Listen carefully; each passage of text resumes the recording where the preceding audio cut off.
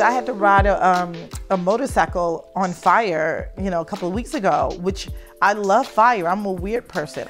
And it was the best. I felt great on it. But most people are like, how did you ride the motorcycle on fire? But it was easy to me because that's my element of comfortability. Hey, everybody. Welcome to episode 40 of the Andrew Deitch podcast. We finally did it. Episode 40. 40 episodes in. It's kind of crazy, right? Feels like it was just yesterday that I was recording episode 1, but I've been just taking it one podcast at a time. So here we are, episode 40. Can't really believe it. But I'm coming to you today live from rainy Tampa, Florida, where everyone is freaking out about Hurricane Irma. Water is sold out everywhere. Everyone is losing their minds, but I think we'll make it through. And if this is your first time joining me, I want to thank you so much for hanging out with us today. This podcast is all about having conversations with the most amazing people I know, and today is no different. My guest today is the amazing actress, stunt woman, and professional wrestler, Jwaundace Candece. And I was put into contact with JC a couple weeks ago, and when I saw her list of credits and her stunt reel, I was just blown away. She's worked on countless productions as an actress and stunt double, and I'm sure you're familiar with some of her work. Just to name a few, she's been in Baby Driver, The Avengers, The Hangover, The Hunger Games, Last Holiday, Girls Trip, Stranger Things, Parks and Rec, The Walking Dead, and most recently, she was starring in the Netflix original movie Naked, starring Marlon Wayans. And her list of credits is insane. Her stories are even crazier. And just to name a couple, she was a professional live wrestler. She was Queen Latifah's go-to stunt double, to meeting and being Oprah's stunt double. But I am not going to spill any more of the beans. I'm going to let Jwaundace do that herself. This was a really fun one, and I hope you all enjoy it. So without any further ado, please welcome the amazingly talented Jwaundace Candece. All right, we're recording. Okay. All right. Well, Jwaundace, am I saying it correctly? Oh my gosh, you pronounced that I did. perfectly. I had to do a little bit of research because I was like, I'm going to screw it up. But yeah, so I went and watched some of some other videos and stuff that you've been in, and I watched your stunt reel and stuff. Oh wow. Pretty awesome stuff. Thank Seriously, you. it's really cool. Thank you. But before we get into all that kind of stuff, just give people a quick, synopsis of Jwaundace. Okay, well, my name is Jwaundace Candece, and I have to do it in this order: wrestler, stunt woman, actor, because that's pretty much where my career started. I moved to LA in 2000 to pursue a career as an actor, and so I ended up wrestling, and ended up doing stunts, and now acting. There we go. So you went there originally to pursue acting? Yes, I did. Didn't know anything about stunt work or even wrestling. I actually didn't like wrestling, which is oddly, that to say, because I thought it's fake and it's just whatever. But then I started, when The Rock came on the scene, I was like, oh, and the Dudley Boys, I was like, they pretty cool. Then an opportunity came up. I was like, okay. Yeah. Then I realized it is a sport. It's very intense. Well, it's weird because, like you said, most people look at it as that, the fake thing. Exactly. Because they're saying that, the fighting is kind of staged or whatever. Yeah. But the stunts and the stunts and the athleticism is real. That whole part is real. For sure. You have to be in shape to be a wrestler, and it definitely was the most physical, even more so than stunts that I've done in my entire life. Yeah, because you're getting hurt getting pounded with with real other stuff. people. Yeah. And it's live show. It's no prepping or let's make a fake chair or nothing. Everything's real. That's crazy. Yeah. So before, I want to talk about the wrestling stuff because that's actually really fascinating to me because I've always been curious about that world because you do hear so much of the it's just fake, blah, blah, blah side. Yeah, definitely. But so when you went to LA and you wanted to And you said you moved from Atlanta, right, to LA? Yeah, and I didn't realize how expensive it was. I have family there, family that I didn't grow up with who were always in California on my mom's side. So going out there, I developed a bond with them. They used to come visit for Christmas or we'll go there, but, we weren't close. So, but they didn't tell me. They told me, oh, the weather's great. You don't need this. You don't, da, da, da, da. But they didn't tell me, oh, 1 bedrooms are like $2,000. I'm thinking like, what the hell? How am I going to survive out here? Yeah, no for wonder real. you got 10 people to a house, out here. It's very expensive. So I'm busting my butt doing extra work or background work to make rent and doing these odd jobs. And then I got an agent and she suggested I go audition for Women of Wrestling. And I went and it was thousands of girls in line. I'm like, okay, everybody's thinking like me because you saw the contract. You're like, oh, I can pay my bills if I, blah, blah, blah. And then I get there and I'm like, I'm not standing in this line because I've never been to a cattle call and I'm an impatient person. So that's what it's called, a cattle call? Yeah, it's called a cattle call. When it's just like tons but it's just and tons like a ton of people. It's kind of like, American Idol. It's exactly like that. And I sat there and I'm thinking, it wasn't worth it. I'm thinking to myself, like, it's not that serious to me. So I faked like I had to go back to work and I'm like, here's my headshot and blah, blah, blah, blah, blah, blah. I wish I could stay, but, and I gave them pictures of me riding motorcycles as, in high school and this and that, all these sports I played. So I actually got a call 2 weeks later and they asked me to call, can you make it to the callback since you couldn't, you had to go to work, but you're going to have to actually stay and get in the ring. So I went. And they were going in alphabetical order now because maybe it was 300 girls, 200 or 300. So my last name starts with C. So I was like, oh, good. Lucked out. You know what I mean? So it is unfair to people that have a last name at the end of the alphabet. It is unfair. I feel sorry for the people. I was like, lucked out. So, and in my real last name, I wasn't going, Jwaundace Candece is my middle name. Candece is my middle. My last name is Belcher. So either way, I would have. There we go. I would have got it. I got in closer because of B. I was using Belcher. Did you do the middle name, first name because it rhymes kind of? It does rhyme kind of. And I didn't think about it until I actually joined SAG. And they was like, well, what name do you want to have? And I'm like, you know what I mean? It was like, okay, first and middle name because it just, Jwaundace Belcher just doesn't click. Yeah. So, and I didn't want a made up name because it'd be hard to cash checks and I would have to, I'm like, let me just go by my first and middle name. Yeah. The fake name always is a little bit weird. Yeah, it's a little weird. There was like a weird thing I remember, I was watching some awards show and they called the people by their real name instead of their stage name. It was like Common and like someone else and they called him by some other name and it was like LL Cool J, his real name is, what is his real name? Well, Queen Latifah is one. And her real name's Dana. So you're like, oh, okay. You're looking like it. And the winner is Dana, blah, blah, blah. And you're like, who the hell? Queen Latifah's walking up stage. She's taking the wrong person's thing. Exactly. Yeah. Exactly. No, but it's true. It is a little bit strange, like how you have that stage name versus real name. Exactly. And actually when you join SAG, because some people, because you can't have like, say a name is like Bob Jones. There may already be a Bob Jones. So that person has to change their name, so it's not two Bob Joneses in the union. You can't have the same name. What is Screen Actors Guild? That's what it stands for, right? Yeah, SAG? it stands Screen Actors Guild. And so it's like a union of actors, kind of. Union of actors and stunt players. Anybody pretty much in entertainment. Now that we join with AFTRA, which consists of most of the newscasters and people, on commentators on TV. Gotcha. So we kind of all merged into one. That makes sense because I've heard of that before, but I didn't really exactly know what it all meant and stuff. Definitely. So that's cool. So you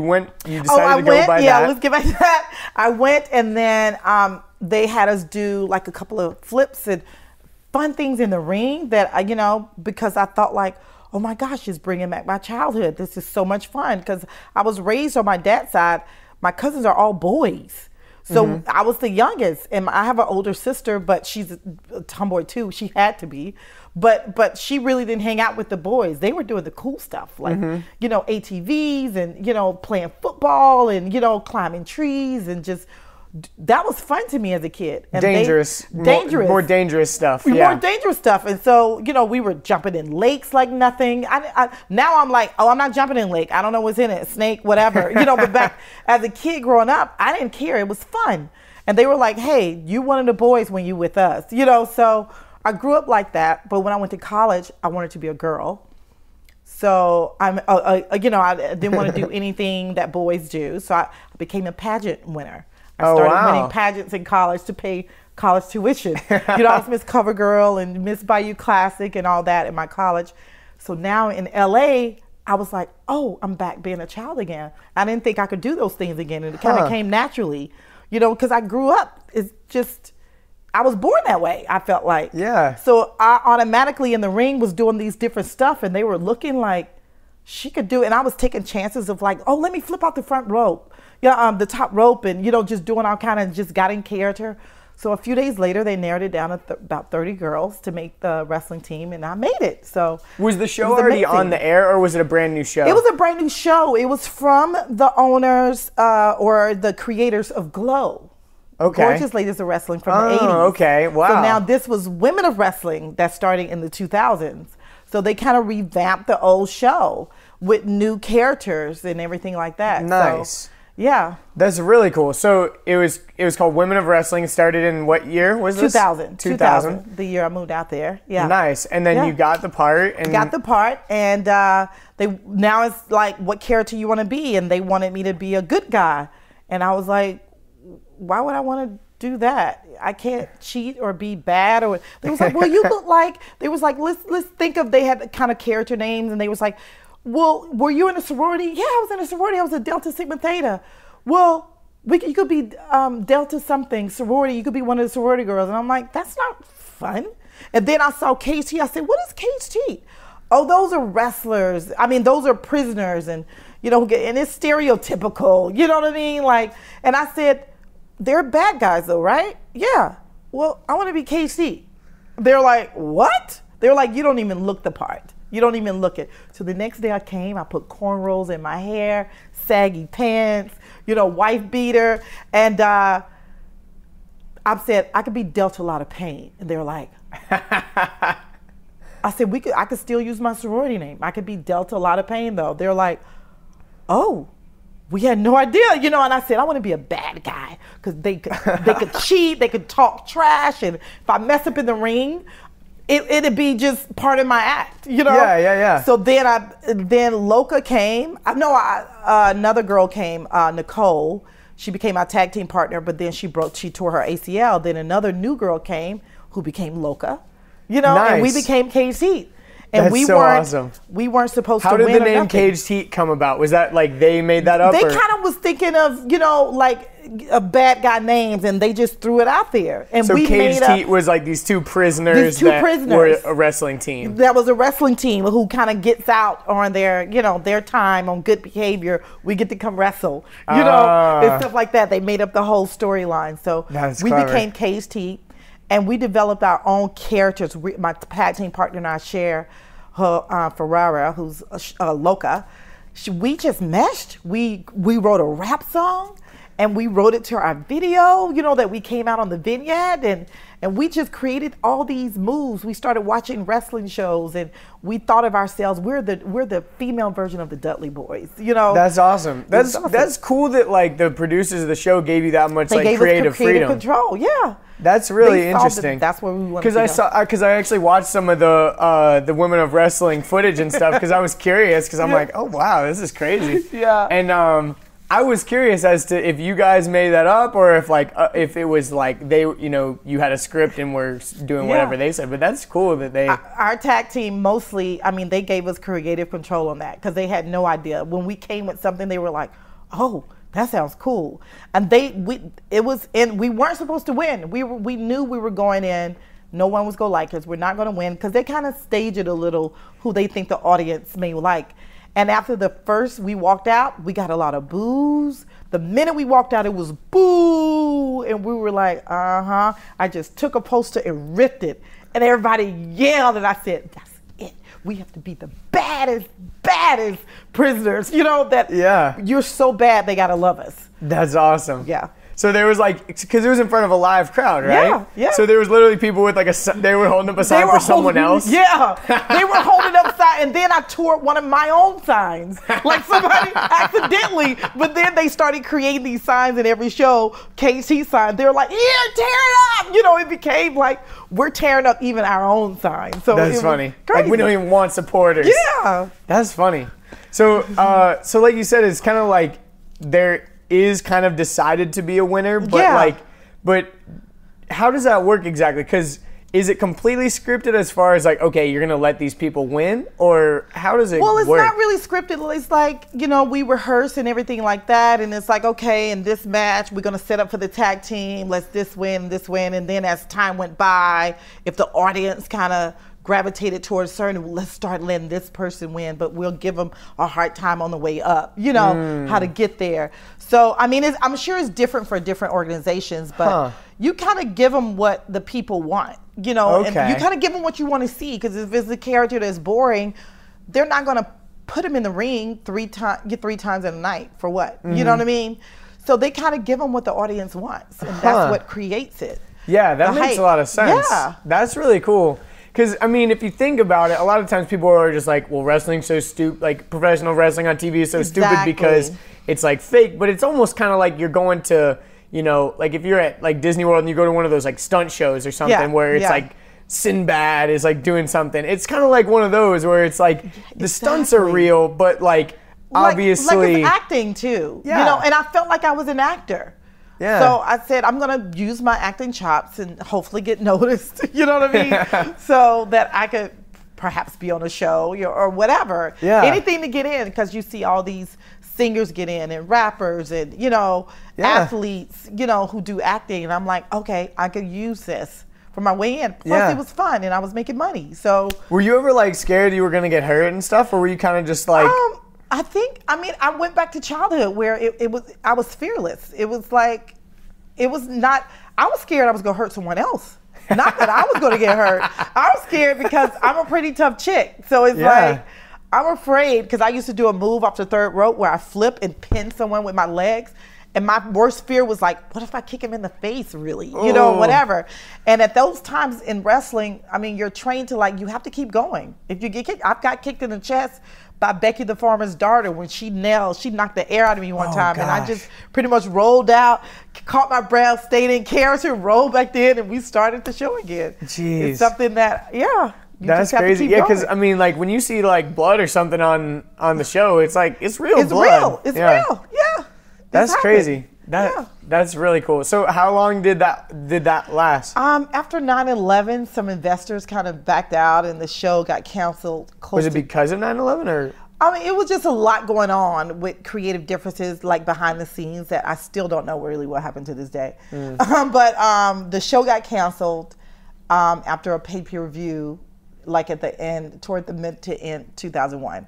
So I just knew, oh my gosh, my you know, just when I thought I was getting we were getting the accolades, my tag team and I, because she's an actor too, that our dreams came crashing down. What am I going to do now? You know what I mean? So it was really a depressing time. That sucks. Yeah. So then what did you like? So the show gets canceled. The show gets canceled, and I basically went into a depression of like, what am I going to do? I just traveled. I went to Amsterdam, and I went to Europe, and I went to Mexico, the Caribbean. I came back home. You know what I mean? Yeah. I was going everywhere. Then all of a sudden I get a call out the blue from one of the wrestlers. Her name is Elle Alexander. She's been a stunt woman for like over 20 years.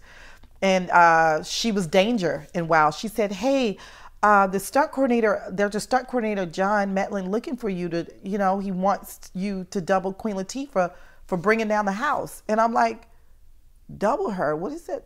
You know, I had no clue. Yeah. What do you mean double her? She's a little bit taller than me, just a little bigger than me. How is this gonna, what does that mean? We'll do her fight. And I said, she can't fight? Because I'm thinking, I just saw her on Set It Off. What do you mean? I had no clue what stunts were. I said, what does that mean, stunts? She can't do her own fight? Well, no, you know, I had no clue. So I had to go meet with the coordinator, meet with Queen Latifah, who recognized me from doing a music video, because I was in music videos for De La Soul. It was the craziest thing. She said, you're the girl in the De La Soul video. I was like, oh my God, how did she know that. I'm so embarrassed. That's so funny. I was in their fat video, the PHAT, That's fat funny. video. And I said, how did she recognize me? She said, and I watch you from wrestling. You know, Saturday nights. And I was like, she watches me from wrestling? She said, yeah, she's good. And Whoa. so I'm like, what does this mean? I still didn't know what it mean. And the coordinator just said, okay, we've seen some footage. I'll call you. You know, if you get a call, we'll start next week. As soon as I got to the parking lot, you got a call, you're hired. I'm like, well, what do I do? Had no idea how much money I was going to be making. Mind you, I joined the union from doing a job on the Parkers as an actor, a boxer. So I was like, that's one day. But I had no idea what I was getting into. And it was the most amazing experience. I fell in love with stunts the first day. That's and because so cool. of Queen Latifah, because she's like the cool, how you see her on TV, that's how she is. She's just downright cool. That's crazy that she knew who you were, too. No, it was the craziest thing. I had to call my friends. Queen Latifah watched me on wrestling. And she knew me from the fat video of all videos. Like, she knew that was me. That's was so the crazy. Craziest thing. That's insane. So I mean, That was like, crazy. like you said, you weren't even familiar with what stunts are and what that entails. Oh. A lot of people listening to this probably don't know what that is either. Yeah, like they know kind of, but a stunt double is someone who they make you into the image of the actress. So you could do all of their physical things that they can't do, like fighting, motorcycle riding, you know, crashing through things, you know, high jump, sky jump, whatever that they don't want to do. They hire you to do their hard stuff. So I did the whole entire fight scene and bringing down the house. That was in the bathroom with Missy Powell, and Elle Alexander doubled Missy Powell. So it was like, and she was a wrestler. So the coordinator gave us a little bit control over that. We were both wrestlers, so let's make this, you know, kind of crazy in this bathroom. that's cool. So it was fun. the other person you were fighting was a person that was on the show with you. She was on the show with me too. And Nice. the first time we got in there, she was like, okay, let's do some stuff. And I'm like, okay, cool. Bam, I hit her. And she's like, well, you know, you don't really hit the person on film and TV. And I thought, like, what?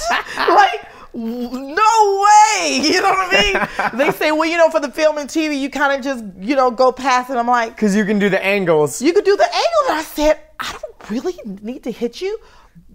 So fighting for TV and fighting in real life are two different things. So I came from a world where we made contact, you know? Yeah. Then I go to a world where it's all about illusion, but you still got to have that physicality, but you still got to be athletic because you are taking hits when you landed on the ground or when you crash it into something. But one-on-one fights, you know, you really don't need the necessary extra punches because you got to shoot that same scene 20 times. Yeah. And if I bloody your nose the first time, I can't, you know, I can't get the other side or whatever. So, Yeah. you know, it's a business. So I had to learn the two different, you know, I took an actual camera class just so I could learn camera angles so I could be better at my craft as a stunt woman. Yeah, because that's interesting. Because when you were doing the show live, you had a 360 crowd. Exactly. So if you were faking the punches, like everyone's gonna know. Yeah, exactly.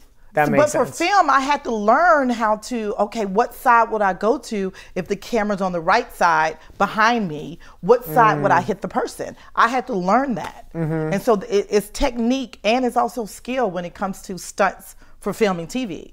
You know, you can't just be a boxer and all of a sudden I want to do stunts. No, it's a total different world. Because it's also different. Because like when you're actually in the scene, you're perceiving it from your point of view, but you have to like be constantly thinking of what the camera's point of view Exactly. is. And that's hard for people to do because you always are 24/7. You're only looking at the world through your own eyes. I'm only looking at the world, exactly. And I have to also be conscious as a stunt double that they don't see really my face. So the way I hit, I have to also hold my head a certain way so the camera doesn't really pick up my face. It may pick up, you know, a silhouette of it, but not actually, you know, head on face. Yeah. So it's like a whole lot going on, you know, to where I'm fighting and I'm constantly kind of keeping Hiding my your head at face. a certain, yeah. That's interesting. Yeah. I feel like also you'd have to strategically, like if you were going to have a scene where there's fighting, probably whoever it was would have their hair down or something so that it would be more of it's strategy. It's all technique, strategy, and that's when the hair and the makeup team and wardrobe all come into play. Everybody on that set is working for the same cause. We're all one team. when it comes to making a movie or TV show. So I give credit to everybody. That's really cool. Yeah. I talked a little bit about that with my friend Graham. He works on the set of The Walking Dead. Oh, yes. So like we talked a lot about like, you know, all the crazy different like pieces of the production crew that you don't even think about, you know? Like there's a team that does that? Like what the heck? Yeah. Every crew member on the set, everyone is valuable. Even the background artists, they're valuable. They make the movie. If it wasn't for background artists, it would be no movie, really. It wouldn't be people walking on the streets in the background. You know, everyone is needed. Everybody is valuable on the set. So yeah, that's very true. Yeah. Because you've got to create an artificial world. Exactly. Even craft service is valuable. I mean, they you know, keep everybody in between happy. breaks, it's like, oh my gosh, they got these little sandwiches waiting on us, or you know. So everyone is valuable. It takes the whole team to make the movie. Yeah. That's one thing I didn't realize is that craft services had a different job than like the catering people. Like, like I didn't realize that there was a team of people that was just like snacks. And stuff. Just snacks. Yeah, because you can't. I mean, it's like. It's incredible. Like I used to think, like, is it necessary when I first got in? Then when you look at the whole picture, everyone is necessary. Totally. Everyone. If one person is not working as a team, then the whole team fails. And I feel like that's why certain movies are successful. Everybody needs to come together as a team. Yeah, so. And you're spending like days and nights with these people. Yeah, exactly. So you want to be nice too. Yeah, like, you know? Yeah. It's like a big family all trying to make one thing. Yeah, that's really cool. So you went from what was that movie again? It was Bringing Down the House with Steve Martin, who's hilarious. It was hard to keep a straight face with him. To doing my first 4 stunt jobs were with Queen Latifah. And I really wasn't taking it seriously because after that movie, she was like, "You're so dope. You're going to be my stunt girl." And I was like, okay, what does that mean? You know what I mean? I still was like, okay. So I went back after Bringing Down the House to pursue. I worked 2 weeks on the movie, went back to pursuing acting, was hardly getting auditions, but I was still going to class. And then I got called to go to Vancouver for Scary Movie 3. Then I got called to do Taxi in LA with her. Then I got called, the big job was doing Last Holiday overseas in Austria. Whoa. And Prague for 3 months with LL and awesome. everybody. And it wasn't until I got there that she actually, and she has no idea to this day, if it wasn't for her, I wouldn't have pursued stunts as heavily as I did when I got back. Because she's like, I know you want to be an actor, but you have this craft that's so different. There's not too many black girls do what you do, and you just do it effortlessly. I watch you up there, and I watch you do this, and it just comes so natural to you. You need to go at this full speed, and the acting will come. So when I got back, I started training my butt off, training for, cars. I went and got my motorcycle license. I never had a motorcycle license because I didn't think you had to have a motorcycle license. You just thought you could drive. I just hop on the bike and go. And I'm like, I gotta have a motorcycle license? I know how to ride. So I actually went and got my motorcycle license when I got back. That's it was funny. the craziest thing. So I actually took it seriously. If it wasn't for her, this is where I am in my career, That's so Did cool. I start working? Yeah. That's really, and like you said, there's not very many black girls doing that. No. Why do you think that is? We don't like to get our hair wet. We don't like to get dirty. Girls in general, Girls in general. Just girls in general. It's not too many white girls, but it's just more white girls than black girls. You know what I mean? Mm-hmm. But girls in general, we just don't do this stuff. And if we do, they're doing it professionally. Like, professional ice skaters or martial artists or gymnasts, but to leave, to become a gymnast, to go to stunts, they may not know how to do it too. Mm-hmm. See, that's another thing. Yeah. Because we have some gymnasts there who were like, hey, I did, one of my close friends, Natasha Hopkins, was a gymnast. And she's like, oh, I could do stunts. She could do flips and fights. And then combined with the fights, she become a great martial artist, because they could hop around and so they could use that skill to flip off stuff, crash. Yeah. But they don't know how, it's a separate world again. Mm-hmm. So you kind of have to be recruited or know someone to be like, oh, you could do that. So that's why. Yeah, it is a really, I feel like most people, when they're coming up, like you said, they want to be an actor or something. Yeah. They're not thinking, oh, I want to be a stunt person from the beginning. Yeah, because typically you get in with like a sport, like, oh, I'm a skateboarder. And then you realize like, oh, I'm really good at falling. Because I've learned to fall so many times. I know how to bail out when I'm in a sticky situation. Right. And so then that's how they kind of fall into it. It's not like from the get-go. Or race car drivers. They don't think like, hey, you know, I drive for NASCAR and all that. Oh, I could do this on film and TV. They're not thinking. You're not in that mode of thought. Yeah, you know, that's very true. Especially when most of the industry at that time was in LA and a little bit in New York, sprinkled in New York. They're not thinking like, oh, you mean to tell me I could do this on film? Yeah. You know? Yeah. I could learn how to do this, you know, and they're not thinking that. So that's super cool. Yeah. So you were like basically Queen Latifah's like official stunt double official for like stunt double, and I just did Girls Trip with her. You know, that's so awesome.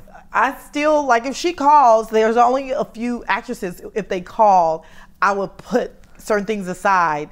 And Nice. my manager and my agent, like RCM and JVA knows, like when Viola called me, I love doubling Viola Davis.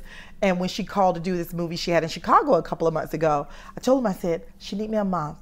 I need to take a break on acting. It gives me a break, you know, from acting to go and keep my relationship with her and do something that I love. It's like vacation, and then come back and pursue my acting career. I feel like I need those breaks sometimes. That's really cool. And I need the money, of course. yeah, of course. That's super cool. So like from that kind of place, and now you're going back into like acting and stuff. Yeah, it wasn't until I moved back here. I got pregnant in 2009, and I had my baby in 2010. And I decided, I was kind of getting over LA. I'm an East Coast girl. I love New York, and I was thinking about moving to New York. So I said, let me move back home. The industry wasn't booming here in 2010. So I was still going back to LA a little bit for work. And then I decided to get an agent, Janet Van Dyke, picked me up. And then I noticed, because of my training, see, this is what happens. You never know your journey. While I was doing stunts, I had money so I could get training with acting. So I was taking all these classes at Ivana Van Chubbuck's, the Beverly Hills Playhouse, the Groundlings, anywhere I could. Richard Lyons, which is Queen Latifah's acting coach. I even took classes with him. Cy Richardson. I took classes everywhere so I could just hone my training with acting while I was working my day job as a stunt actress, stunt double, and pursuing my acting career. So when I came here with all of my LA credits and a couple of credits like CSI and Mad TV as an actor. Nice. I got an agent like that, and I was getting auditions, more auditions than I was getting in LA, because it's 1 million people in LA, then it's so many people here. So I was kind of like the big fish in a small pond here, because I had that training, plus I had some credits. Yeah. So all of a sudden I started getting auditions, and I started booking. And I'm like, oh my gosh, why would I go back to LA now? You know, the industry, and now it's booming. It's like, of course, why would I go back to LA now still? Yeah. I have more auditions here than I ever had in my whole 10 years in LA. That's crazy. Yeah, it's crazy. Yeah, that was another thing that I kind of talked about with my friend who works on The Walking Dead, is like how Atlanta has just become this like crazy it's like the hub. Mecca. Yeah. It is really insane. I think it's insane. Yeah, I think it's wonderful at the same time. It's like, of course, affordable to live. I don't have to deal with LA traffic, you know. So Atlanta traffic is still no joke, but it's no nothing joke, compared but to nowhere LA. compared to the 405 in LA. Oh LA is like, in Atlanta at least you kind of have a break with traffic. Or if I can, the train station's here. If I want to go into downtown, I could take the train and then Uber to where I got to go if I need be. Yeah. You know, I got options. That's very true. That's one thing that I appreciate about European cities so much, is how good their public transportation is. Yeah, exactly. Like when I come back here, I'm just like, this is a joke. Why? Yeah, and especially a city like LA, like why? Why don't they have a mass transportation? Like, it's crazy. Well, apparently that's what like Elon Musk is trying to come up with something. They're trying to come up with some underground, I heard. I heard it's going to, but then I was afraid of earthquakes because I've experienced those. Yeah. I was like, whoa. Would I get on one of those? Yeah. I've heard there's some. Were you ever in like a really bad earthquake or anything? And I think it was 2001 something. I felt like it was bad, but everybody else was like, oh, that was just a 5.1. What? You know what I mean? Like anything over a 0, I'm like, did you guys not everything flying off the shelf and the building is swaying? Oh, that was nothing. They're used to that. The same way, though, we're used to thunderstorms. My friend came here from LA to work on Captain America with me. California girl all the way. we're just on set. All of a sudden, pop out. She takes off running under, and I'm like, what are you doing? Did you see the one that? You know, so it's the same way. I'm like, oh, I'm used to the thunderstorm. That's very true because Think about like it. I'm super used to like insane thunderstorms. Exactly. And that's one thing you don't think about is like in other places they don't get crazy thunderstorms. They don't get crazy. In LA, when they say it was pouring down rain, and I was like, okay, I'm waiting on the pouring down rain, thunder. Yeah, yeah, I'm yeah, thinking yeah. like, this is it. Yeah, You exactly. know? So it's the opposite there. So earthquakes, I can't deal. I'm sorry. It's unpredictable. At least I know if it rains, it's a possible thunderstorm coming. That is very true. Yeah, you could be sunny and nice and at the beach, and all of a sudden. Yeah, yeah. That's very, very true. So. Yeah, I don't know. No prep I've time. never been in an earthquake, but yeah, I feel like I'd kind of freak out a little bit No too. prep time for earthquakes in LA. Yeah, that it is weird that they haven't figured out like a good system of like tracking when that is going to happen, but yeah, makes they can't. sense. Yeah, exactly. But I was gonna ask you. So when you started like doing all the stunts and stuff, obviously it's all because the actors don't want to do like super physical stuff. Yeah. Do you ever Not like just the actors, the producers don't want them to do it either, because that's like insurance. Like, why would you want this A-lister to be in a fire burn and be set on fire? So it's not just the actors don't want to do it. The producers like, hell no, it's too dangerous for Nicole Kidman. Now, of course she's not going to jump off, a 100-foot building. Yeah. But like, do you ever run into actors that are like too proud, like they want to do the stunt, but then there's like someone that they're like, I could do that. Well, but I did run into an actress who, my first and last time doubling her, because she was kind of rude and mean to me, which I'm not going to name. But she wanted to kind of do her stuff. She was like, oh, you don't look like a stunt girl, blah, blah, blah. I do. And the director was like, no, it was a fight scene and I need her to take this fall and go through glass. Well, I do the first one, da, da, da. So she did it and busted her ass, and I kind of was like, And she said, and then she came to me and said, okay, well, you know what? You could do it then. You think? That's That's what I was hired for. Thank you. Thank you for telling me to do my job. So, and then you get some who kind of want to do it, like Viola Davis, I have to say, and Queen Latifah. They kind of like getting in the mix of things, for their character, until it gets to the nitty gritty part of thing, and then I come back and do the hard stuff. Yeah. So they kind of like getting in the mix of things, which I like them doing that. Yeah, because then I think it also kind of makes it easier on the editors because they can take like a little chunk of what they did and have a face shot, and then take a little piece of what you did and have it from behind or whatever. It makes it easier for the editor, because if they could do like a little bit of it and throw a couple of things, then they could do me in there for the wide shot and you don't see as much. Do you ever have to like, if you were like punching somebody and they want the shot of you punching like the actual actress, do you ever have to do scenes like that where you're like... I do have to do scenes as a stunt double with the actress, and I do get a little close. That's why they hire us, because we'll get the shot that they need, versus an actress with actress will sometimes more than likely hit the actor. They'll hit. So a lot of times they will, if they want their reaction they will have that a little bit. Yeah, and I bet their reaction's more real too, because they're like, it Jeez. is. It is. I had to do. There's a movie coming out about Tanya Hartman. Remember her, the ice skater? How she got into boxing? Remember? Wow. And, Margot from Suicide Squad. She's playing Tanya, and I had to be one of the boxer actors in there. So it was me and her. They hired me as an actor stunt woman.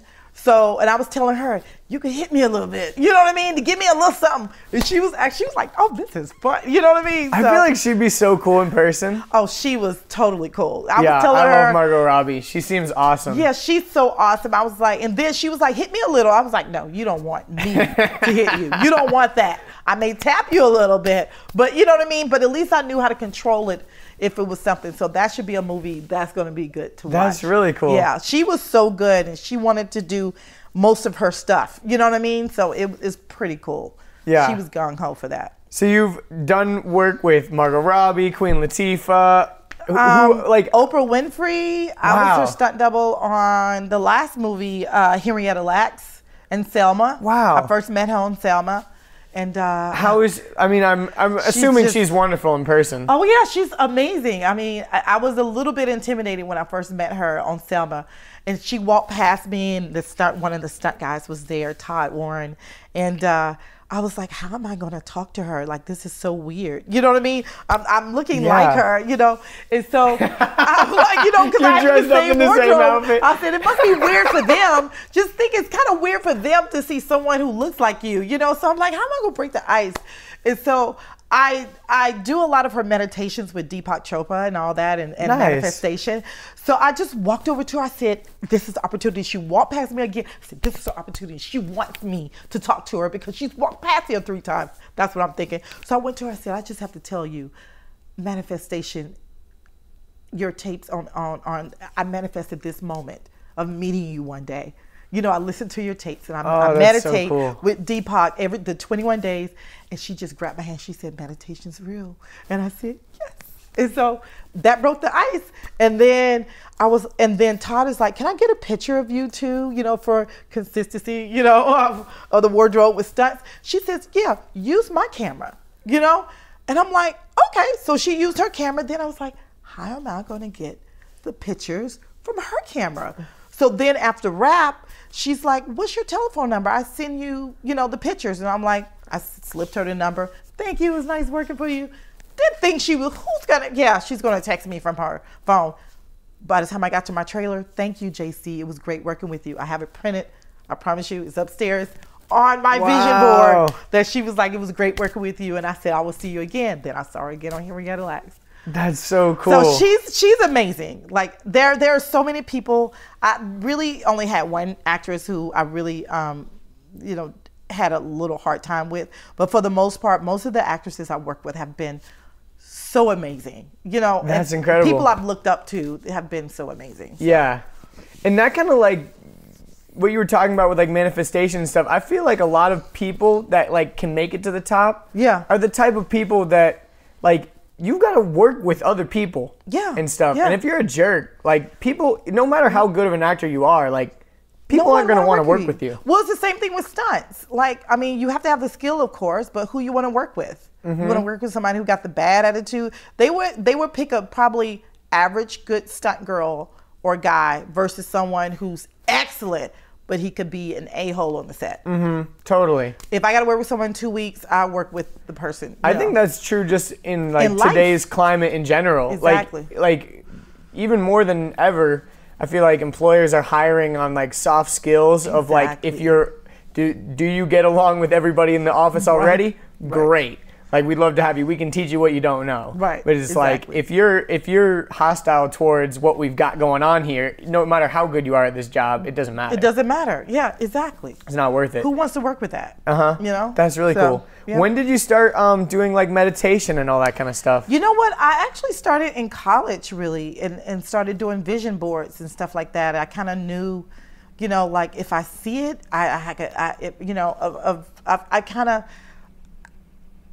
I don't do it as much as I should, like I used to, and I should, but my life has been so crazy busy. But I have, you know, you can put an app on your phone and kind of envision. I've been doing it like 20 years now. Wow. So how did you like get into it? Like, did somebody tell you like, oh, you should start meditating? Or? Yeah, it was like in college. And, you know, I have a couple of friends now. One who just got her PhD in religious studies. Her name is Andrea, and then my friend Marcella Bell. I was in Dallas actually. I actually have a master's in psychology. So two of my friends were doing it while I was getting my master's degree. And they were like, anything's possible. They are so positive to this day. They're my grounded friends, you know, who I run to. So I just started, I've kind of always been a spiritual person, more so than religious. And so I've always believed that what you believe and what you feel, you can become. And that's part of my motto why I kind of never give up, because I feel like one day it's going to happen. It may take me 20 years or 2 years or whatever, but it's going to happen. So that's so cool, because it's crazy, because like when I first started this podcast, like I didn't really know exactly what the theme would be, but my main like mission was just to have awesome and interesting conversations with like really fascinating people. Oh wow! You know, how amazing is that? And so like I I knew that like a lot of the people that I had like a list of like guests that I knew were my friends that I respected, I looked up to, all that kind of stuff that I knew would kind of be on the show. Yeah. And it's crazy because a lot of common themes unexpectedly have been around like meditation and like manifestation and stuff. Because like a lot of these people that like I really look up to and respect and stuff, a lot of times it's because they like set their mind to something and envision it. Yeah. Yeah. Most of the time the people I talk to and work with, they have a clear vision on this is what I wanted to do in life. And it's like everybody who's made it, I feel like they had some type of clear vision. You got to have that. Exactly. Exactly. And even if it wasn't like, okay, I put a bunch of pictures on a vision board, like even just having like that really clear mental focus of what exactly you want is really super, super important. Yeah. I mean, I think that the average person, like that's something that they kind of just don't really think about. They kind of like let life happen to them rather than trying to make. They kind of go with the flow, and and it may work for certain people, but it doesn't work for me. You know what I mean? Like because I mean it's like if you just kind of go with the flow and whatever, I'm sure like good things, bad things, whatever, they all kind of come your way. That's cool. But if you really if you set your mind to something, I totally agree with that. You can totally manifest it and make it happen. Exactly. That's super cool. So now you've like worked with all these crazy people, and you've got a new Netflix movie that's out now, right? It's called Naked with Marlon Wayans. Nice. I watched the trailer. It actually looks really clever. Yeah, it's I funny. like the concept. It's funny. So it's like, really describe it to people. Like, what's the idea? It's kind of like Groundhog Day, if you've ever seen that, where Marlon is getting married and he was kind of having second thoughts. So he wakes up naked in an elevator every time, and he relives the same scene trying to get to the wedding, trying to get to the church so he can marry Regina Hall's character. So he runs every time he screws up, he wakes up again. He wakes up in the elevator and he has a second chance at trying to do it again, whether he said something wrong to her dad or or something like that, or to certain people that he meet along the way. He has a second chance to kind of relive and correct himself before he runs into the same people. He goes the same path every time. And so I'm a part of this biker gang called Sabretooth. So Corey Hardrick and his name is Drill on the show, and I play Shaundra. We're a member of this biker gang that he runs into he needs to get to the church. And so he want to use our bikes. So he runs into us all the time. So we're kind of vicious at first. And then every time he comes back, he knows how to deal with you a little bit better. He knows how to deal with us a little better. And then eventually we help escort, I can't tell the movie, but that's how it goes. I gotcha. That's awesome. And so the movie's out now, right? The movie's out right now on Netflix. It's hilarious. Cool. That's really cool. So, like, is working on a Netflix movie like any different than working on a regular movie? It's pretty much the same. It's pretty much the same. It just comes on Netflix. It's so all cool. where it's released. So yeah, it's pretty much the same. Because like I know for like comedy specials and stuff, like a lot of times for like HBO or whatever, they would really go into your set and kind of like, can you change this a little bit? And like with Netflix, they're kind of just like, Netflix, it was easy. It was fun. It was easy. It was like working on a regular feature, so. That's awesome. Yeah, and obviously awesome. Netflix is like the way of the future. Netflix is amazing. They have so many great original shows. I love Netflix. I work on a Netflix show tomorrow if they call me. That's awesome. I like Netflix, Yeah, and everyone's on it. So it's like, you're going to get the right distribution. It's not like some wacky website that no one's using. Yeah, exactly. Yeah. What do you, like, because this is kind of a controversy right now of like going to the movies versus like a movie going straight to Netflix and stuff. How do you feel about all that? Like, do you? You know what? Now that SAG approved the contract and we get residuals for Netflix now, because at first it was like, you work on Netflix, but new media came so fast with like Hulu and Amazon and all that, and it wasn't in any of the contracts. So now I feel comfortable that we got a deal. It doesn't matter. I mean, I'm a busy mom, so sometimes I like stuff that comes on Netflix, and Netflix has really great shows. But then I love going to the movies, and I love taking my son to the movies, and we go to the movie tavern, so I love, having the popcorn and the drinks and the food, so I like the fact that we could have both, that we have a choice now. I like that. It's a good balance, because sometimes you want to stay in and Netflix and chill, Exactly. And sometimes you want to meet with a group and go out like I took a group of my friends to go see Girls Trip, and that was a blast. That's fun. So a girls trip to go see Girls Trip. A girls trip to go see Girls Trip. I know, right? I know. So that's cool. Is it ever weird, like watching a movie that you're in with your friends or whatever? It is, because my friends they see me differently than the characters I play. So they're more hyped up about it than I am, and I'm more like I'm trying to hide in the back and hide under a rock, until it's over. So so yeah, it's kind of weird in a way. You know what I mean? It's like that's me. So they're so excited, and I have so much support from my friends. That's super cool. Yeah. Do you ever get to like see the scenes and stuff before it's like released, or not really? You know what? Sometimes you do. Like when I was working on Let's Be Cops, I don't know if you saw that with Jake I did Johnson. see that movie. Well, I played the sorority girl where they knocked on the door and they was, the phone and Jwaundace and Precious, And you had like a line in it too, right? Yeah, like when you slammed on the table or something? Slammed them and that's what you get. I was the that's what you get chick. So That's when we awesome. were filming it, we got to see some of the things that we liked to like, okay, let's do this. Like this works, especially with comedies. You get to see a lot of stuff because, you get so to much try. of it is like ad-libs. It's so much is ad-libbing and, you got to stick to the script, but then you can add your own 2 cents to it. And you can tell when you watch comedies, like that wasn't written. That's something they added, Totally. So, yeah. Like I know, for example, Anchorman 2, like there were so many alternate jokes that they made an alternate movie that it was like in the DVD, every single punchline in the movie is like an alternate punchline. Oh my gosh. Because they did so many random. See, that's the thing I like about theater stuff and movie and buying things on DVDs. You do get to see the outtakes. Yeah. So that's one disadvantage with Netflix. I know we had so many outtakes on Naked. So hopefully they could come out with something because the outtakes are so much funnier, Yeah, they should have like bonus features or something. Exactly, in something Netflix. that they could have on Netflix. We could see the outtakes in the bonus because that would be hilarious. Sometimes the outtakes are like the best They're part the for fun me. because Marlon was cracking so many jokes that, and so was Corey, that it was hard to stay in character. Like I would like to see some of that stuff. So like when you're on set for that type of movie, like like do you have your own trailer? Like what's like a daily thing? Everyone has their own trailer, and with this time you have a schedule on what they're going to shoot that on a particular day, and when it's time you go to the set, you have your own chair, and hair and makeup is there to touch you up, so you're treated like a rock star pretty much. That's cool. I like it.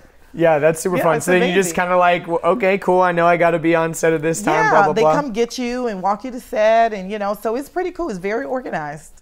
That's super awesome. Yeah. And that's what you're doing full time, right? That's what I'm doing full time between stunts and acting and auditions and being a mom. Those are my jobs. That's so cool. How is it? I mean, obviously, being a mom and balancing all that is challenging. Yeah, it's very hard. And I'm a single mom. I have a babysitter who, that's so amazing. That's been with him since day one. So he knows her, and he's a pretty independent kid himself. How old is he now? He's 7. Yeah, he wants to be everything you name he want to be, Yeah. He'll see me on TV and he'll be like, okay, I want to be an actor. But then the next day, I want to be a writer, or, he's going to do something creative. He's a very creative kid. Yeah. That's awesome. Yeah. So like for, obviously balancing all that is challenging and everything. Do you ever are you ever scared that you're going to get injured and stuff like that? Yeah, you know what? I don't take a job now. I think about my stunt jobs now that I'm like, I'm not doing that. You know what I mean? I do think about jobs now. Now that I'm a mom, I do consider jobs. But fortunately, there hasn't been a job that I had to, maybe a couple of jobs that I had to turn down because I felt like the risk would have been greater than what it was worth, being a mom. But I've been lucky with, getting jobs that are, that's reasonable and kind of easy, and more acting jobs, or acting where I could do stunts, too, that are comparable, That's really cool. So. Yeah, I saw one thing where you got hit by a car. Oh yeah, I did. How do you even train to get hit by a car? You don't train to get hit by that. And actually, I did that. That's what made me wake up after doing that job. Because my son was I did that, I think in 2012, 2013. He was only like 2 or 3 years old. And after I did that job, I was like, what am I thinking? I'm a mom now. What was that for? It was for this TV show called Touch. Okay. Remember when, after the spinoff to 24, kind of, Kiefer Sutherland, well, it wasn't a spinoff. It was just a new show called Touch, starring Kiefer Sutherland. Okay. So I played this homeless woman he was chasing because he thought I was someone else. And literally, it's about timing. And I had to ask the stunt coordinator, who's the driver? And he said, Harry Kenji Sr., who's one of the best drivers in the industry. So I said, okay, I felt comfortable. He'll know what he's doing. So we kind of timed it a little and stopped the car to where You know, car hits is something that you want to do maybe one time in your career. That's it. Yeah. It's not something that somebody run and say, hey, I want to line up. I want to do a car hit. If anybody, you know, call me. You know, nobody raises their hand or volunteers and say, hey, I want to do a car hit. Yeah. But that one particular thing, it was more of you had to be a certain height, like at least 5'5", because if not, you know, if you're less than that with the particular size of the car height, potential to go under it. Oof. You know, depending on if you get hit wrong.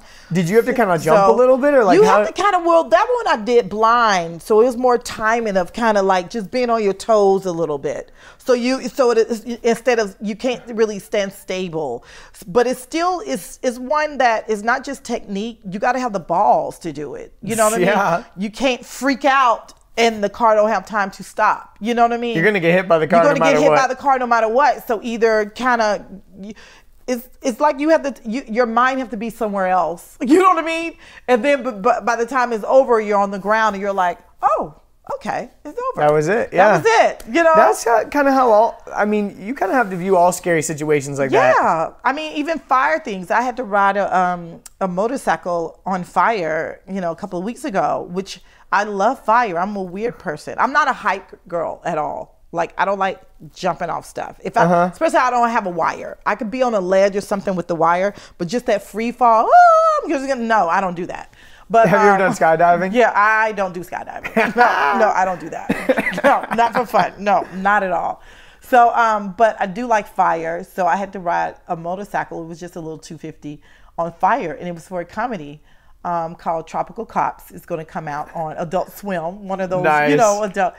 And it was the best. You know, I felt great on it, but most people are like, how did you ride the motorcycle on fire? Like, yeah, most people would be intimidated just to ride a motorcycle. Yeah, just to ride a motorcycle, but you did it. But it was easy to me because that's my element of comfortability. It's just like combining two things you were already comfortable with. Exactly, that I'm already comfortable with. Now, if they told me to jump off a 100-story building on fire, no, I do the fire, but I'm not jumping off you know what I mean? Yeah. So it's all your comfortability level of what you want to do. So that makes sense. Yeah. What, so when they set you on fire, are you wearing like a special thing, or like what do you do? You know, these fireproof Nomexes, you know, that somewhat in jails, like the firemen wear and everything. So the stunt coordinator, Andy Rusk, he's totally safe. You know, most of the people I work with, like, you know, Darren Prescott with fire and everything like that, have been totally safe. And then it's your responsibility, I feel, as a stunt person, to be like, hey, I need some on my ears, or, you know, or something like that. So it's like a gel kind of stuff. It's like a gel kind of stuff, and then you blot your wardrobe with it. You soak it in it, so you know it'll stay, supposedly not to burn your skin for, you know, so many seconds or something like that, you know, before they put you out. Have you ever gotten your hair burned or anything? Like, no, because that's also soaked. You know, or I wear a wig that's been soaked. You know, wrap my hair. And wear a wig. Last time I braided my hair down and wore a wig, so it doesn't affect my hair at all. Wow. Yeah. That's so cool. Yeah, like whenever you see like fire stuff, I'm always like, yeah. Did you see the Game of Thrones fire stunt they did? No. Two episodes. Do you watch that show? I don't actually. Oh my God. If I would love to do it. If they had a fire burn on there where they lit about 100 people and Ratchet. It was the most impressive firework I've ever seen in my life on any television film. I bet you have a different perspective of that kind of stuff too. Oh yeah, I looked at that and I was like, that's incredible. That needs to get nominated. Somebody needs an award for that. Like, that particular episode was like amazing. So there's 100 people on fire? It had to been like they lit with the dragons, with the fire, and it was impressive. Maybe I'm the only one, but they actually had a video on Facebook that was going around on how they did it. That's how impressive it was. So it wasn't just like CGI, it was actually... No, it was actually people getting on fire. Wow. Yeah, that's cool. Why we thought like, oh my God, how impressive that is. Do like a lot of directors, like, I mean, I would assume that in today's world, a lot of times they'd be like, well, we could just use CGI for this stunt or whatever. It depends on the director, and it depends on what it is, you know, because if it's really risky, I don't mind them using CGI or doing something in a studio that looks like, say it's a water scene and it could be at night and it may be something dangerous to do in the middle of an ocean. I don't mind them doing something in the studio that mimics that's only 8 feet. You know what I mean? So some things are necessary, you know, for CGI, you know, so. Yeah, ocean in the middle of the night just freaks me out. It just freaks me out. If somebody, I mean, I swim, but am I going to want to do a stunt in the middle of the night in a shark infested? You're not going to want to go there. That's crazy. You know what I mean? So studio, okay, it's so weird how the ocean during the day like is fine, and then at night, then at night so it's freaky. like, because we watched Jaws too much as a kid. I don't know about you. I watched Jaws way too much as a kid. And I remember that lady going out there, remember in the middle of the night, the first Jaws, remember she swam out there and went under and then came up, then went under and never was never seen again.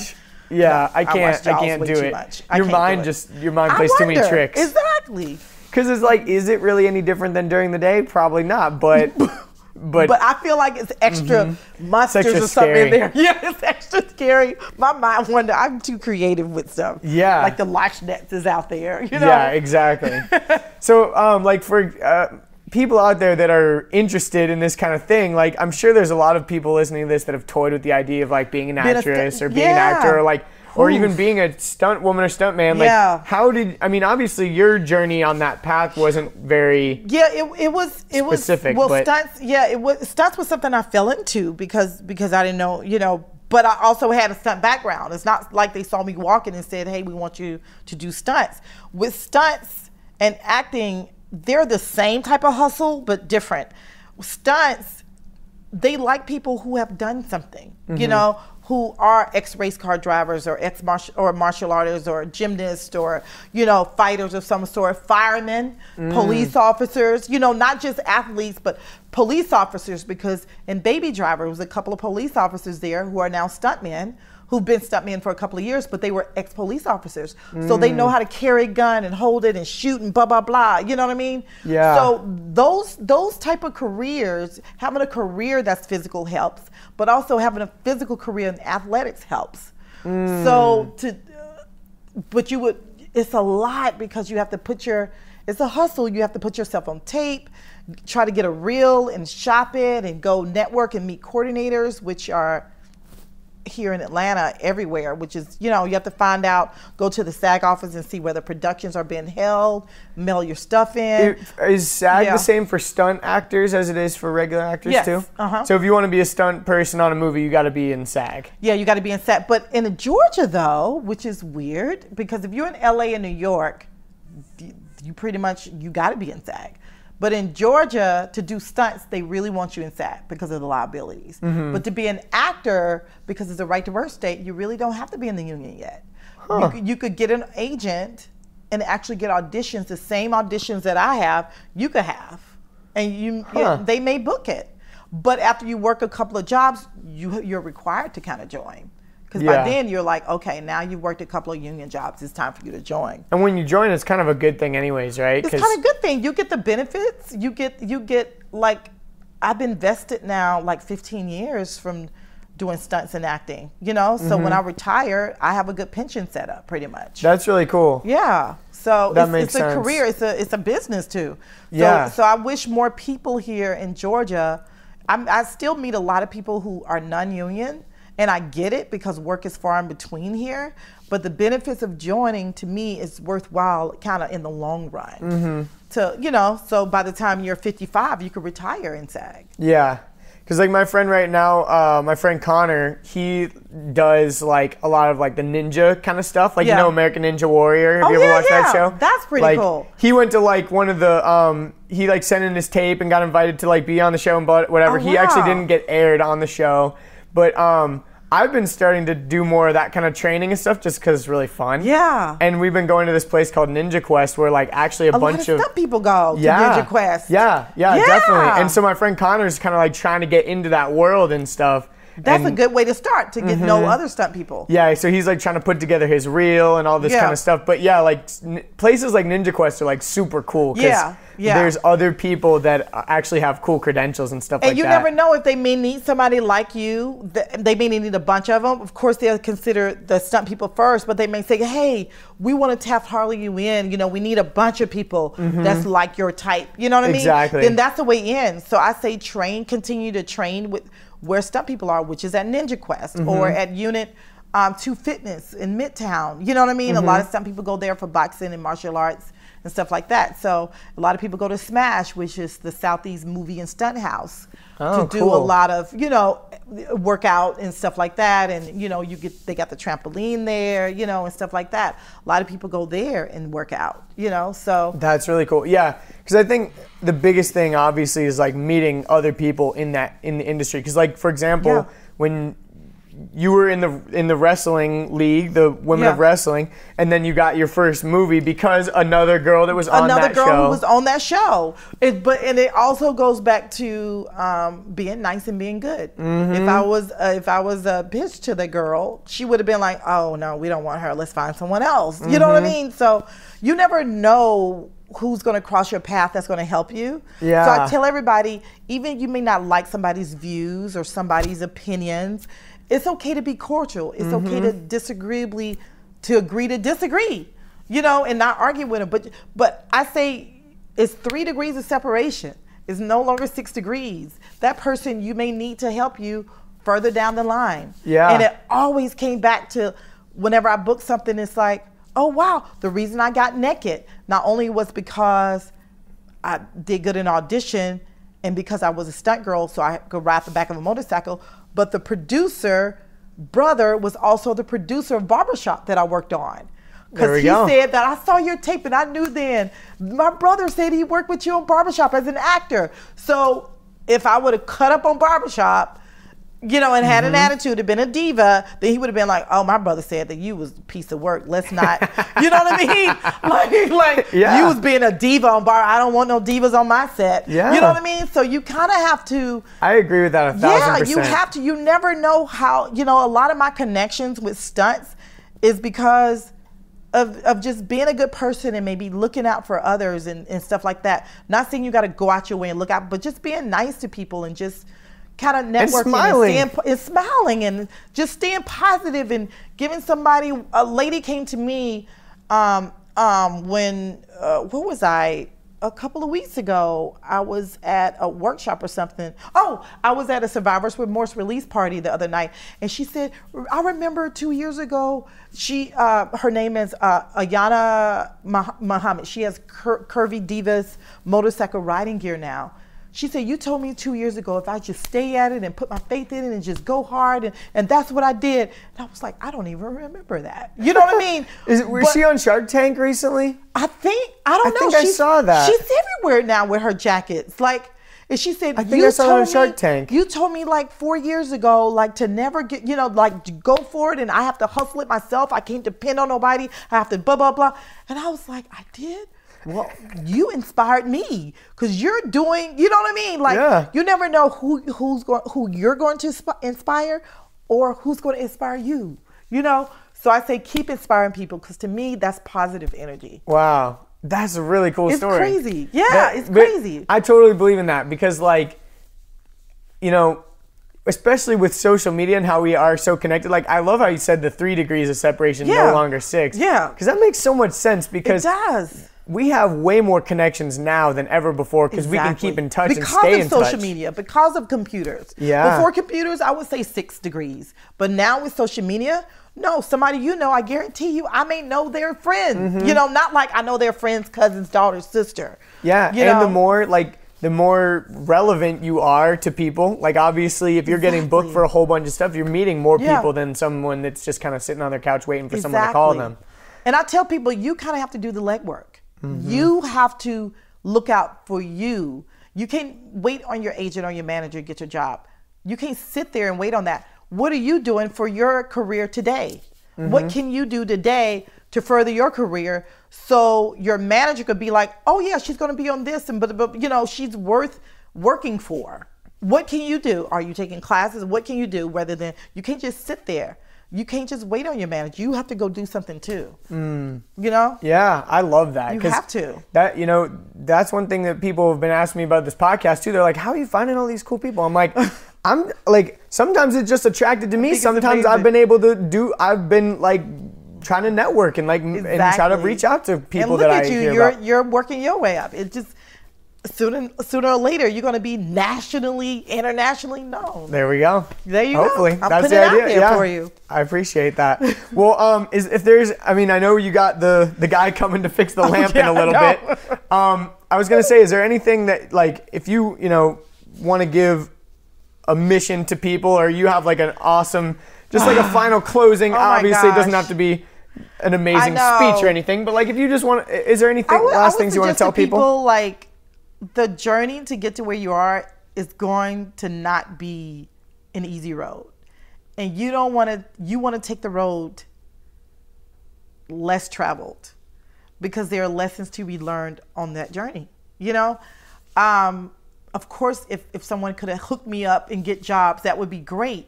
But the things I've learned on my own are endless. You know what I mean? How can I say this? I feel that things that you learn on your own are priceless. And you can never sell what you know, and the experience and the wisdom that I've gained from doing things on my own has helped, along with the people I've met and supported me. So I say, never give up. You have to do your own work, and your work has to count, and you gotta be nice to people. I mean, that's it. Being nice and gracious and supportive, even on their bad days, you have to be nice, because you never know what other people are going through. That is very true. So especially right now in today's, like, obviously the news is promoting so much hate and negativity and hostility and all this kind of stuff. And it's like, the only way that I can see that we can break this kind of stuff down is just being nice to your fellow person. Exactly. I mean, because if you're nice to someone, that cuts out a whole lot. Mm-hmm. There are times where I walked in work and somebody's had an attitude, and I knew it wasn't something I did. But you continue to be nice, or here's a cup of coffee, here's some donut. And you never know, by the end of the day, they telling you their story. Thank you so much. What happened with da-da-da-da-da-da? That's happened to me a number of times. And when you brought that donut, that just was, Yeah, it could be as small as a donut. You never know if somebody's hungry, and that's what they need. They just needed something in their belly. That's why craft service is so important. Exactly. That's what I'm saying. Sometimes I'm so irritated that I'm like, oh, I just needed that banana. Like, I just needed the water. So true. So I tell people, never give up. Stay true to you. Hone your craft, stay on your hustle, and just be nice to people, and hone your craft, and just keep at it. I love that. Give up. So that's super awesome. Well, if people want to find you or reach out to you or whatever, where's it? If people want to ask you questions. Oh yeah, well, I'm on Facebook, Twitter, and Instagram as my name, Jwaundace, Jwaundace. And if they want to email me, it's jwaundace@yahoo.com. There we go. And you can find all of your movies on imdb.com. IMDb, there we go. imdb.com. You can all look the up credits anybody. are there. All the credits are there. That's awesome. Yeah. And you said you got some movies that are coming out soon. What movie should we be on the lookout for? Let's see. On the lookout, I have, next month as an actor, Nicolas Cage has a movie called Vengeance, a love story. I play a nurse in that. And then I, Tonya comes out. I did a small double job in Black Panther and Den of Thieves and Widows. So it's a couple of movies lined up. Wow, that's super awesome. Yeah. I have to ask, did you get to work with Nick Cage? Did you meet him and stuff? I got a picture. So yes, yeah. That's so awesome. You'll see that's it. so cool. He was amazing. He's the nicest guy. Yeah. I really feel like quiet. he gets so much hate. I think he's you know why? He's a nerd, really. At the end of the day, he's really like a little nerd. That's so funny. And he's so nice, like the nicest person. I feel like he get a little hate too. He's so I don't know if sweet. you know this, but there's this weird, for whatever reason, he's almost become like a meme, where people will put his face on stuff for no reason. Yeah. And there's this website called Reddit. Are you familiar with Reddit? Reddit, yes. There's a subreddit. It's one of the little groups on there called One True God, and it's all about Nicolas Cage for no reason. Oh no. It's funny because they're pretending that he's the most amazing person on earth or whatever, and they Photoshop him into all these ridiculous situations. Oh but it's so funny. That is hilarious. I just can't get enough of it. It's so ridiculous and it's so weird because Nicolas Cage is why? He's the most innocent. It's he's never said anything or did anything wrong to anybody. He's exactly. He's No, not but for even real, vocal. He's not even on social media. He's not saying nothing. Exactly. Yeah, he doesn't deserve this. No, but that's actually really funny because I was curious at how he is in person. Yeah, he's really sweet, really nice guy. That's cool. Like somebody he could live next door to me, and you probably wouldn't even know it. He's quiet and yeah. That's funny. Yeah. Well, cool. Any other stuff you want to say? No, just cool. Thank you, everybody. Of course. Thank you for this opportunity. Thanks for having me on your show. Of course. Well, we'll talk to you soon, everybody. Okay. See Bye. you later. All right, so there you have it, folks. Episode 40 in the books. Like I said, still can't believe it, but we did it. Make sure you keep your eyes peeled for all of JC's upcoming movies, and make sure you go check out Naked, starring Marlon Wayans on Netflix right now. I know you got Netflix, and if you don't, you're lying. But you sure as hell know someone who does have Netflix, so go check it out. It's a really fun movie and a fun concept.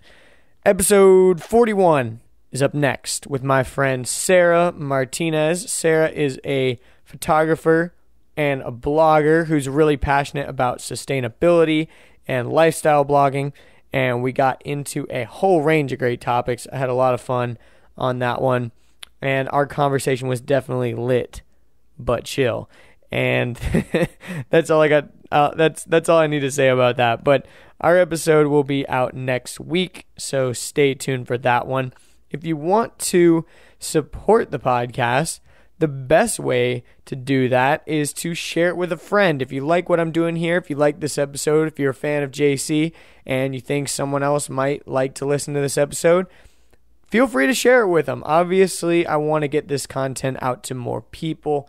And hopefully, if this episode provided you any kind of value, even if it was just entertainment value, I would really, really appreciate you going to the iTunes store or the podcast app if you're on an iPhone, and going and rating my podcast 5 stars and leaving me a little review. Now, that might seem like it is not that meaningful, but there's a lot of listeners out there. I have, thousands of people listening to this, and there's only about 40 iTunes reviews, which I know there's a lot more of you out there. I can look at the statistics on my computer and see that there's a lot more people listening than 40 of you. So if you're really feeling awesome, please take a couple minutes and go to iTunes and rate it 5 stars. It really helps me get it out to more people. iTunes just so happens to be the #1 place where people discover new podcasts. So if you want this podcast to be discovered, please, please, please go there. Leave me a review and leave me 5 stars. That would be amazing. But if you want to follow me, again, my name is Andrew Deitch. That is Andrew, DEITSCH. And you can find links to all of my social media handles and accounts on my website, andrewdeitch.com. But that's pretty much it. Thank you guys so much again for listening. I appreciate you all so much. And in the past few days, I've had so many random people just express their love for what I'm doing, and that really, really means a lot to me. So thank you.